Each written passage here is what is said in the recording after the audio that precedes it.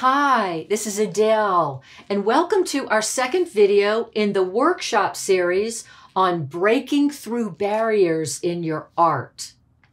This is such an important concept for artists who are either even in the beginning or the middle or the advanced part of your career or in your experience in creating abstract art. And let me just, before we get started in this video, and I have so much to say and share with tips and tricks and all kinds of goodies, let me just briefly recap what we talked about and did in video number 1, which was all about time limits and how they can restrict you.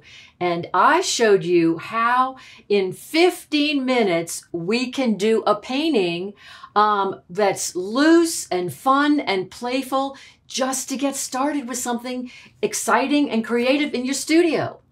And if you think you're too old to get started or to learn anything, don't even think about it. I started my YouTube channel at 65 years old, not knowing anything about videos, videotaping, how to appear on screen, what to do, marketing, Instagram, so many things I had no idea. But I decided I wanted to learn, and I just jumped in. And I just took it step by step by step. And here I am 5 years later. So don't even think that you're too old to learn anything, for those of you who have that in your head. The older I get, the better I feel and the more I want to learn. So in today's video, the focus on a lot of the things that might stop everybody. I mean, in so many different ways, not only in your art, but even in life. It's self-doubt and fear of so many things. I have taught thousands of students and from all around the world. And this is one of the main things I hear from them, the feedback that, oh my gosh, I'm over perfectionist. I can't do it. And then they stop and then they put it away and they lose motivation. And I don't want that to be you. What are others going to think about my work? If they don't like it, it must be terrible. It's not good. And then they stop and lose motivation and lose confidence. So we're trying to build confidence, and all these self-doubts, the inner critic who's constantly judging and telling you so many things that you don't want to listen to. But it's so hard to just say, I'm not going to listen to it. Well, so what if people don't like it? I mean, that's hard. And there's no magic way to just get past that. But I have a few suggestions for you. And that is, if you go into your studio a lot and practice, and the more you practice in anything, there's this muscle and this routine and this energy that builds up, and your confidence will grow. So in the beginning, so many people don't have confidence, and yet that's exactly what you need to do, is to go into the studio more. And if you go into the studio or be creative, and it doesn't have to be your own studio, it could be a kitchen table. It could be when you're traveling and just drawing, but do as much creatively as you can, because that's going to build your confidence. Another way to build your confidence is by not being afraid of mistakes or failures. Don't consider what you thought. Well, a mistake is just something like, oh, something happened that I didn't want to happen. That happens in millions of times in every single painting that I do. And after 40 plus years of doing this, I have learned that mistakes are great. Let me repeat that. Mistakes are great because they take you in another direction that you probably wouldn't have gone in. And most times, I mean, literally most times, over 90% of the so-called mistakes I make in my paintings lead to something better. So I've trained myself by, and again, this is partly like this self-training. Mistakes are great. And just tell yourself that didn't happen like I wanted, but it's going to lead to a different, maybe more magical place. And another thing that helps with confidence and getting over self-doubt and fear is to be playful in your painting. And if you have this stress and anxiety around, oh, is this mark going to ruin the painting? Oh, is this color, nobody's going to like this color. So you're constantly doubting everything you do. And it's serious. And so if you take the seriousness away and you go in with playfulness and fun and like, okay, so instead of like every painting I do doesn't have to be, I don't have to love every painting I do. If I love 1 out of 10 or 20, that's great. You know, the other ones might be good enough and I can work on them later. And then the ones that you don't like at all, you can paint over.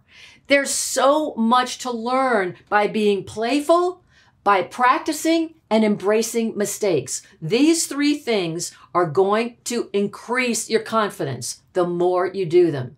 Now, I want to present something to you that I like to think of. This. I actually wrote a blog post about it, and it was so popular that I wanted to do something that's tangible that I could show you. For instance, and this is the reason why. I have been in galleries my whole entire life. I earned a living selling my paintings through galleries. I had plenty. I had them all over the country. I learned the business side of it. After I did all this, then I went into sell my paintings at art fairs. One big art fair in particular. And that was pulled out of all the galleries and did this art fair. So I was in the position of working one-on-one with people. I had a booth about 500 square feet, and I hung all my work, and I saw in person. In the galleries, you can't see the response of people who are looking at your work and which ones they like. I just never had that experience with galleries. They didn't want to tell me much about what was happening with the people and how they viewed the work. But this changed everything when I went and did it myself. And I saw in person how when people would come into my space that I rented and had all my paintings up, some people went to one painting, some people went to another painting, some people said, oh, your abstract art looks like my grandchild could have done it. And I heard that so many times that I learned a way to me to kind of not internalize it as a judgment or a criticism. And I looked at it from a broader perspective. So watch this. This is what I've come up with. Suppose, and I'm going to compare it to, basically, we have choices. Some people, look at everyone who walks around. You go in any city, everyone walking down the street, they have different clothes on, different shoes on, different cars are riding by, different shops. Every shop is different. Even a coffee shop, you go into 10 coffee shops, every one is going to be different. They're going to order some things that are the same, but they're going to have things that are different as well. So I'm kind of want to show you a comparison and another alternative to think about choices and the differences. So suppose you go into a restaurant, okay? So I made up this thing. Just pretend this is a restaurant menu. That's generic, okay? For any kind of restaurant. So you go in, okay, here are soups and salads. Here are burgers. Burgers are my favorite. Here are sides. Here are milkshakes. So every person who comes in, if this were the menu, is going to choose something different on this menu. I might choose a Caesar salad with the burger with the works and guacamole and chips. Actually, no, I'm going to have sweet potato fries because I love sweet potato fries. And I might choose a cookies and cream milkshake. So these are just choices. It doesn't mean that the veggie salad or the regular cheeseburger or regular burger or any of these other choices are better or worse. They're just different. We all have different choices, all have different likes and dislikes. Here's another example. Suppose you are going, this is a floral menu, meaning that if you're going to go and plant something in your yard and you have no idea what you want. Okay, so you go to the florist or you go to the plant store, and here is a sort of menu about the choices. Here are colors. Do you want white, yellow, pink, purple, or a combination of flowers in your yard? Do you want tall trees or medium-sized trees? Do you want evergreen bushes or deciduous bushes? Do you want, a picking flower, a flower garden that you can pick flowers in? Do you want an herb garden or a vegetable garden? Everyone who is at a florist is going to pick different flowers and for different reasons. It doesn't mean that it just means that everyone prefers something over something else. And it doesn't mean that the other ones are bad or better. So here we go. What about this? The art menu. Here is an art menu, and this is kind of what I came up with. And I could see this happening with people who came into my booth when I showed all my paintings in person. So,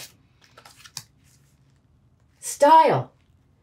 Do they like landscapes or still life? Oh, let me point here. Or abstract, or portrait, or sculpture, or mixed media, or photography. There's so many different genres. What about colors? Do you like bright colors? Do you like monochrome, neutral colors, or neutral with pops of color? What about substrates? Do you like canvas? Are you looking for something that's on a board or even on paper? Or do you like oil or acrylic or pencil? There's so many different things. And just because somebody comes into my booth and I have neutral abstracts, maybe some neutral abstracts with pops of color, but they're looking for a landscape that's a bright color on a piece of paper, on paper, done in oil. I don't do any of those. I didn't do any of those.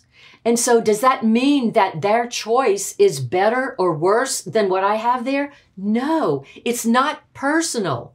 So please, if you are somebody who wants to sell your work or you want to get feedback from other people and they don't respond in a way that you would like them to, instead of thinking, I'm not good enough, my work isn't any good, think of it like, that's a different choice. That's all. It's just a different choice. And we, as human beings, all have different choices. So I hope that this concept resonates with you and builds confidence. And the more you do, remember, the more you practice, the more you embrace mistakes, and the more playful you are, your confidence is going to skyrocket. And that's what I want for you. So here are those tools. Now, this is the second video of the workshop. The third video, the next one, is where we're going to address, I'm going to go back to the painting that I did, and I'm going to show you how to get unstuck. Everyone gets stuck. Some people in the art world call it the ugly stage. Some people call it the ugly middle or the tough stage. I don't think of it as tough. I don't think of it as ugly. We're just not finished yet. It's in the middle. We have to wait till the end. So how do you go from that stuck stage and like, I don't know what to do, to, oh, let's do this or let's try that? How do you get all this inspiration? I'm going to show you in the next video. So I can't wait to see you there. Thanks for joining, and I'll see you in the next one.